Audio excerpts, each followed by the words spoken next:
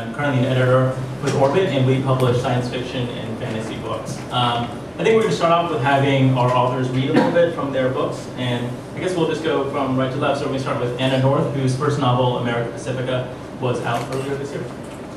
Hi, thanks. So I am just going to read from the very beginning of America Pacifica. I don't think you need to know too much for this, but I was told I should tell you a little by confused people. It is set on the island of America Pacifica. It's set in the year 2083, and there's been a second ice age that has destroyed much of North America. I think that might help.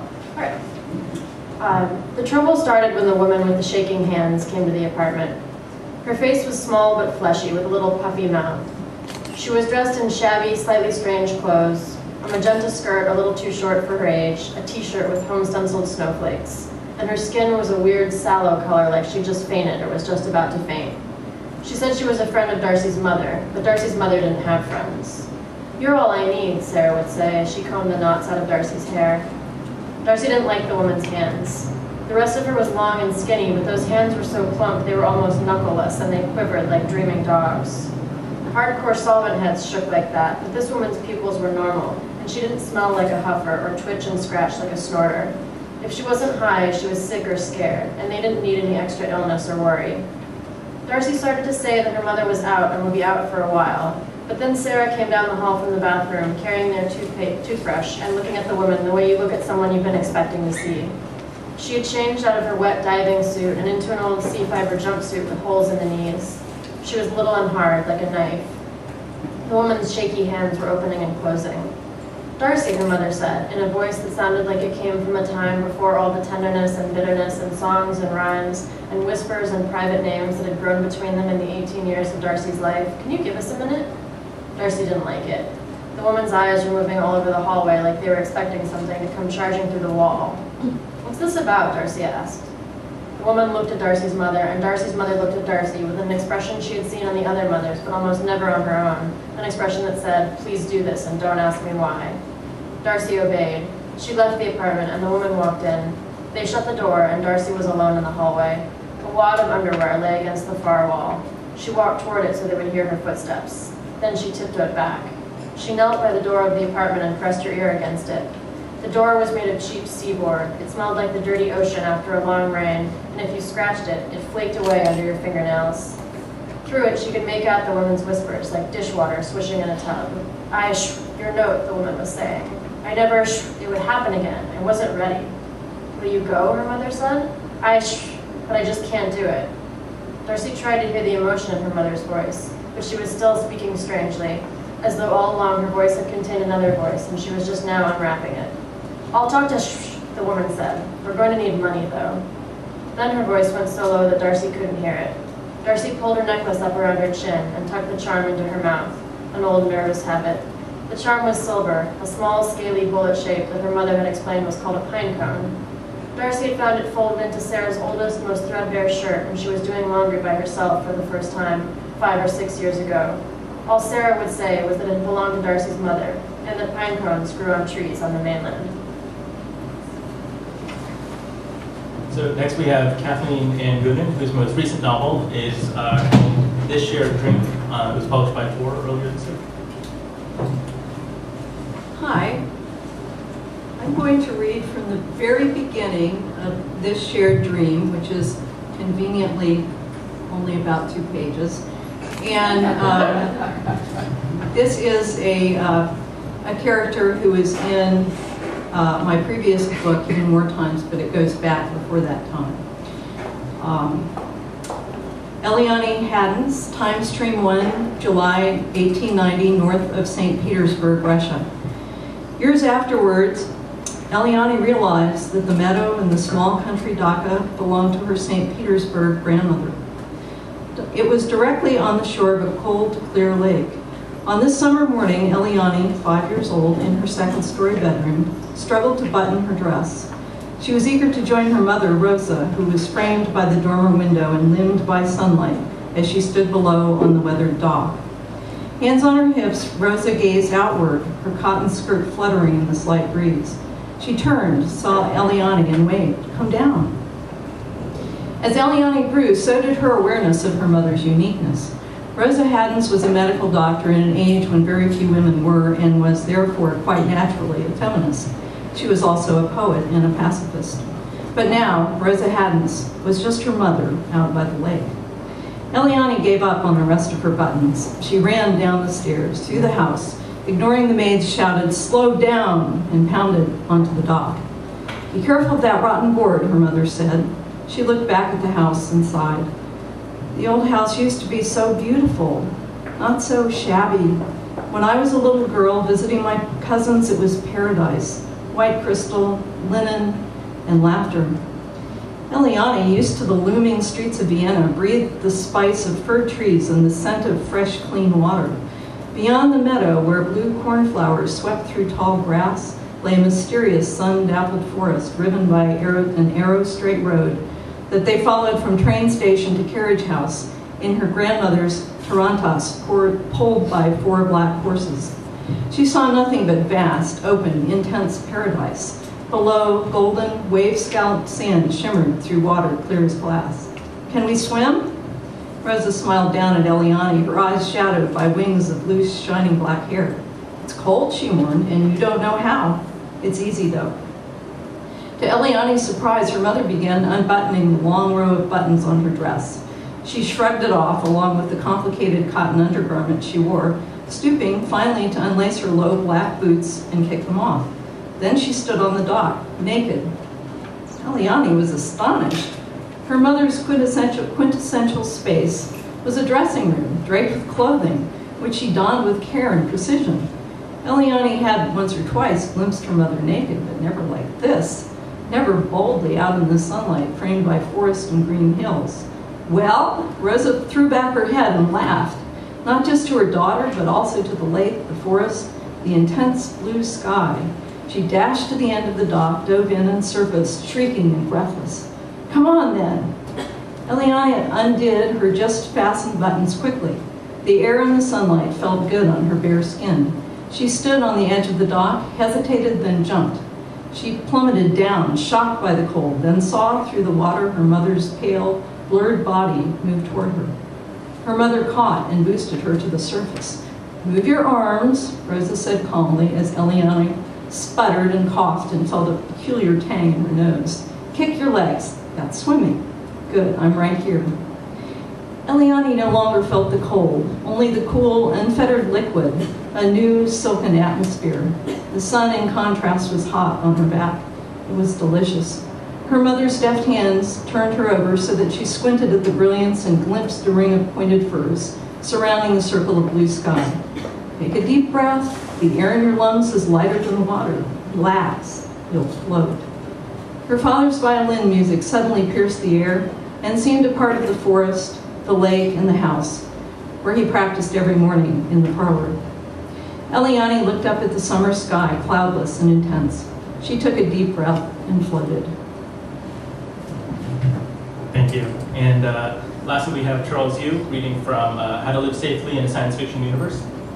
Thanks. Hi.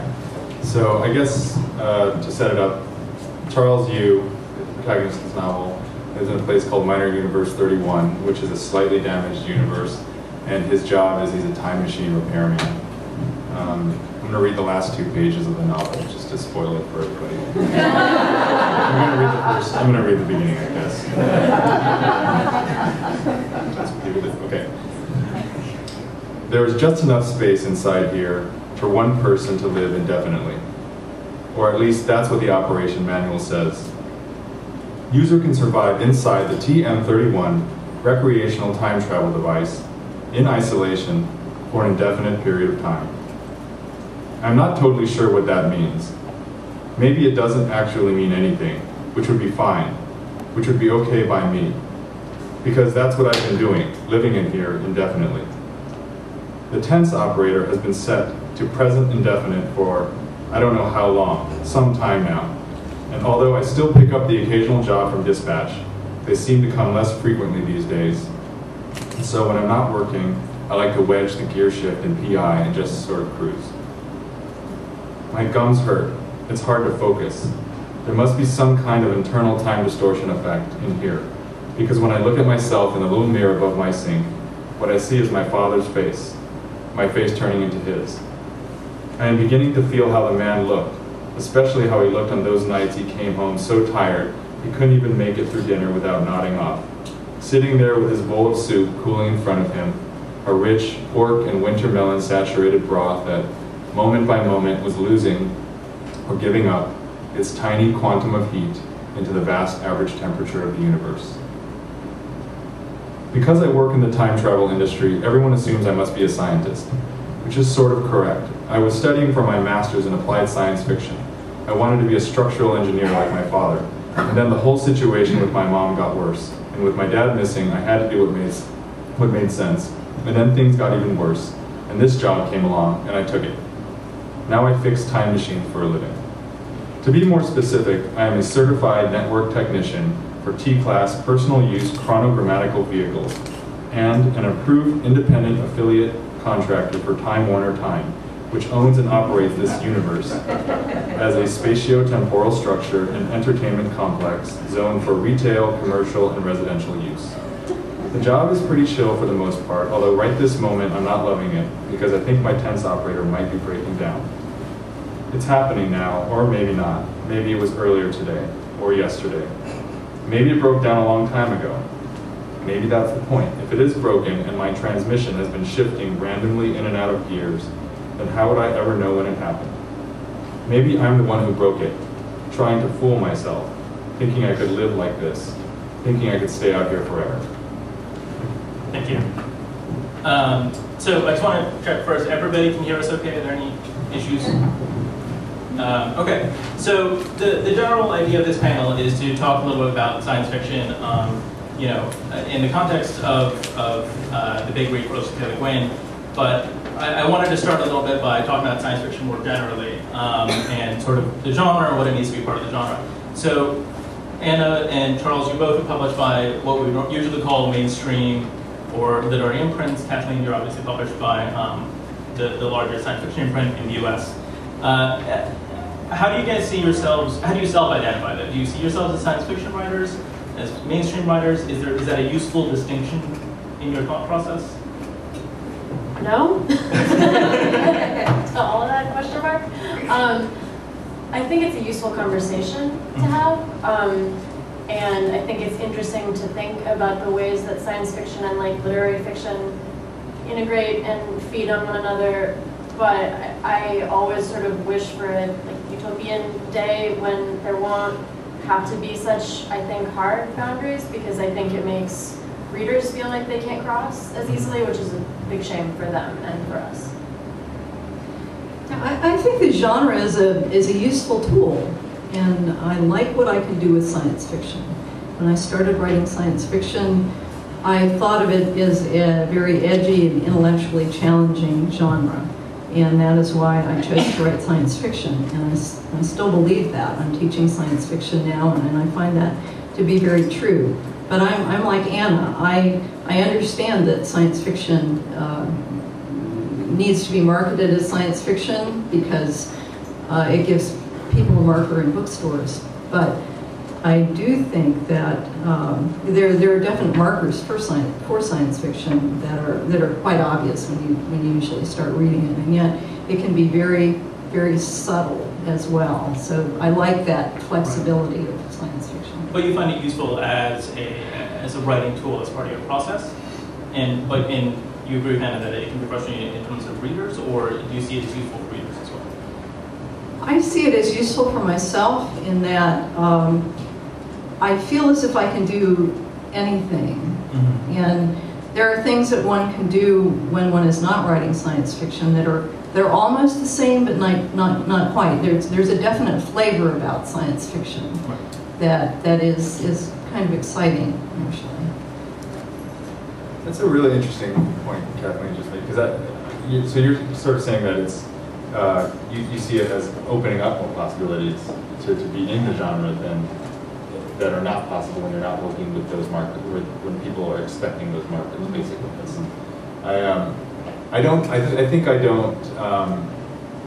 don't think of myself as a science fiction writer. I think a lot of people don't either, and I think I mean, to my dismay, and I think it's interesting to think about a bookstore, the ones that are left, you know, not having any signs, like, but now we have this other thing where you don't have bookstores, you have, if you like this book, you will like these other 8 books, and that's better than a sign, and that's kind of like, that's like the ultimate sign, right? It's sort of like the readers, you know, sort of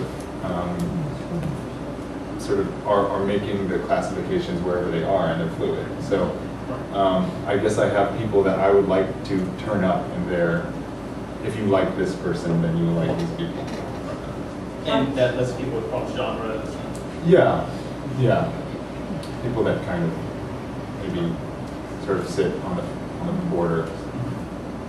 I discovered that on Amazon, sometimes if you click my book, another book you might like is China Miéville's The City in the City. And when I discovered that, I was totally happy for the rest of the week. So, I mean, it's an interesting idea of genre being defined by readers as sort of a ground-up way. But if you had to sort of sit down and make a list of, you know, why is it that you consider something science fiction or not science fiction? What is mainstream? Is there a line or a particular element or a particular voice that defines that, or a goal? Well, I know that Margaret Atwood's definition is that science fiction has bug-eyed monsters and spaceships and screaming women being snatched by the bug-eyed monsters. And actually, there are none of those in my story, but they're in my books or stories. But they're still science fiction. Sometimes I like to call them speculative fiction because I think that it fits that category as well. Yes, I think when one starts reading a book of strongly defined science fiction that's not very subtle, there are immediate markers that put you in a different world, a different frame of mind, a different time and space, in perhaps the mind of an alien or in the mind of the bug-eyed monster or whatever, that make you understand that you were completely new. And if the science fiction is good, it will be a completely realized and universe full of interesting depth and beautiful writing. And I think that that's one thing that a lot of people think, that science fiction is perhaps not beautifully written, but it often is. I think that's the biggest problem I have with the distinction between like the literary and science fiction, is it sort of presupposes that science fiction will not be beautifully written, which is, again, you know, not true much of the time, and kind of a sad way to separate things out. Okay. In some ways, there's a separate axis other than, you know, mainstream science fiction of literary versus commercial, and you have, you know, science fiction that ends up a little bit on the literary end, and I would suggest that your work falls cleanly to science fiction, but a little bit more on the literary end. Your work sits on the mainstream science fiction border, and you know, I think there are different ways to slice it up. And I don't know where it's going with that, actually. So, anyways, we're going to move on. Well, I guess here is exactly where it's going with that. So, is it possible to be both mainstream and science fiction? Does the present science fictional ideas automatically take you out of being able to talk to the widest possible audience? Or, you know, because we've identified that in some ways it's a book-selling aspect of it. You know, the genres arose because we needed to sell books in bookstores to a certain audience, et cetera, et cetera. Sorry. Well, I think that if you're coming to science fiction through character, then of course there's common ground, because that's what a lot of mainstream readers read for. They read for character. They read for the events in the people's lives, the things that change them, and perhaps if there's a little extra element thrown in that is slightly science fictional. I don't know, maybe like The Time Traveler's Wife or something like that. Just a little bit of that is good for some people, and that's fine, because then they think it's speculative fiction. And then when you get further into the more highly defined science fiction, then you lose some of those readers, and then you gain other readers. So, but I you know, I feel as if I could write anything, and I do. For some reason, I just started writing science fiction before I really knew what it was. My father read science fiction. It was always around the house, and I thought, this must be the coolest thing ever. So when I started writing science fiction, I actually had to learn how to write it, and I embarked on this quest to learn how to write science fiction. It's not what I grew up reading. So, I guess one other thing that goes along with that is there's a sense of a number of people working the genre for many years. And, you know, I think Charles, in particular your book, can reference that sometimes, where there are sort of familiar markers or familiar aspects. I mean, there's a man in a phone booth-shaped box traveling through time and space. Was that important to you in some way about connecting with other science fiction tropes or stories? Or I think the tropes the work I needed them to do was to have really recognizable things to give this kind of broken universe a bit of atmosphere. So I was actually searching for some of the most recognizable and familiar things that would, you know, make it feel a little bit like there was, you know, furniture in this universe, and it wasn't just. And I also needed to have even some real, I guess, real world in this world references to fiction, to fictional places, because I think I wanted there to be sort of a tangent point between Universe 31 and this universe, and so the pop culture references were those tangent points where it would anchor it a little bit in terms of, I'm not just reading about some little tiny bubble universe. It's supposed to have some kind of some boundary, you know, crossover with this place. It's interesting that you. No. I was going to say, it's interesting that you talk about tangent points, because I feel like there's increasingly more tangent points between literary and or mainstream fiction and science fiction, especially I'm thinking here of, like, you know, sort of like high literary fiction by like prize-winning novelists. Like, I remember feeling like it was a real watershed moment when in my Cunningham's Specimen days, there's lizard guys. There's lizard guys in like the third section. After the first two sections, I guess one of the first two sections is a little genre-y in a detective way, but, you know, he had already built this like really, really solid reputation as a completely realist writer who was incredibly highly acclaimed, and the fact that he was allowed to put lizard guys in his novel really sort of like warmed my heart and made me kind of feel the way that you're talking, where science fiction opens things up and allows things like that. do you have a sense of what you think might be behind that? Why more literate people are playing with science fiction tropes? You know, you have people like Mr. Cronin writing vampire novels. You have, you know, lots of sort of science fiction fantasy elements coming into mainstream audiences. When people ask me that question, I always say it's because the world is ending.